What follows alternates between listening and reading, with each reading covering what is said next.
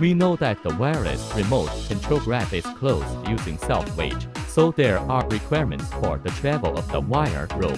When the grab is in the open state, to grab the goods, loose the steel wire rope of the grab. Under the weight of the sliding block, the piston rod is pressed into the cylinder. Then press the remote control to let the oil circuit on the upper and lower cavities of the oil cylinder closing, locking the sliding seat, connecting the sliding seat with the lower bearing beam, lifting the wire rope, grabbing the goose. When the grab is in the closed state, to release the goose, just press the remote transmitter.